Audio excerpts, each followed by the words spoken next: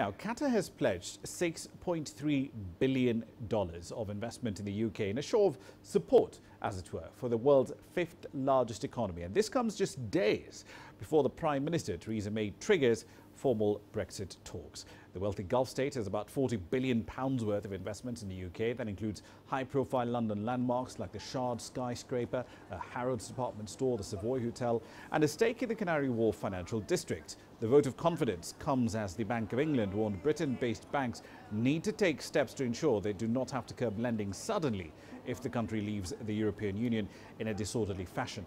The Prime Minister has said she is prepared to walk away from the Brexit talks with no deal if only bad terms are offered. The government has said it is making contingency plans for this scenario, which they describe as unlikely.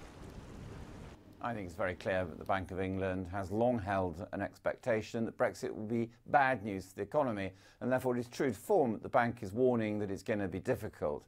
That said, the bank also has an absolute regulatory requirement to ensure that banks are well placed in a post-Brexit environment, and therefore they would be derelict in their responsibility of ensuring an orderly banking system if they didn't wag a large finger and say, guys, get on with the job. You know, everybody regards this as a risk, but of course to Qatar this will be seen also as an opportunity because they will be able to participate in the long-term strength of the UK economy, and whilst that is risky, it is certainly not more risky than Qatar's own economy.